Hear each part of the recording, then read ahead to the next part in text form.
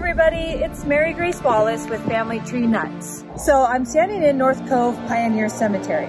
This is actually the new North Cove Pioneer Cemetery, and there's a reason. And you heard me say Washaway Beach, and that should give you a clue.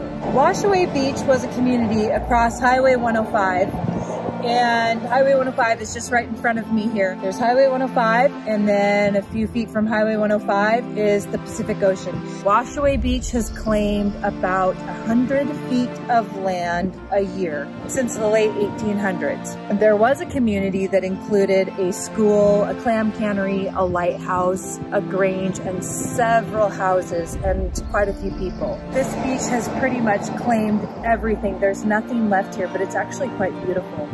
In 1977, this particular cemetery was moved, and now there's a new cemetery, and I'm standing in it. But I want to tell you how that happened. In 1977, most of the headstones and a lot of the coffins were exposed, and some of the headstones were not recovered. There are 9 unknown markers behind me in the back. One of those markers reads M39, and there are other such markers that just say unknown. I want to tell you a story about 2 of the unknown graves that are back there. Mr. Hook and his life-saving crew found one man from a schooner accident, the Nora Harkins, and another man from the schooner Mary Hawkins. And both those men were dead, and apparently they didn't know who they were, and their graves are back here and both marked as unknown as well. The other 7, from what I can find, were headstones that were washed away, and they just don't know who they are. But I want to tell you about a few of the other characters that are in here.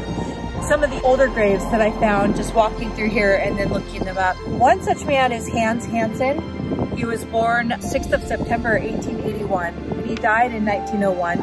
He's in here, and he drowned.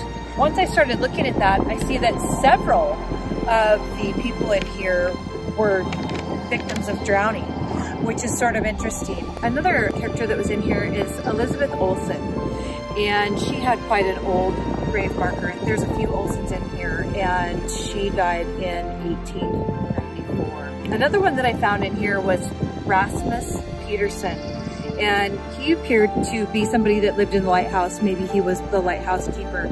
He died in 1913. But he died of his own hand in actually the lighthouse. Anyway, it's a beautiful place across from the ocean. It's actually in danger of eroding again. I'm standing next to what I found was a really interesting headstone. It's made of wood, and I'm gonna read it to you. In memory of my good friend and buddy helper, Don Keel, who died on this spot, 5/24/04 was 2:45 p.m. while mowing by Pick and Paw. I'm not really sure what it means. Anyway, I just wanted to bring this to you. I hope you've enjoyed this, and I hope to bring you more. Remember, Family Tree Nuts. Let our nuts find the nuts in your family tree. Like what you see? Make sure you follow us on Facebook, Instagram, and Twitter. And subscribe to our YouTube channel. Don't forget to click the little bell so you get notifications as to when we post new videos. And you can find out more about us and contact us at familytreenuts.org.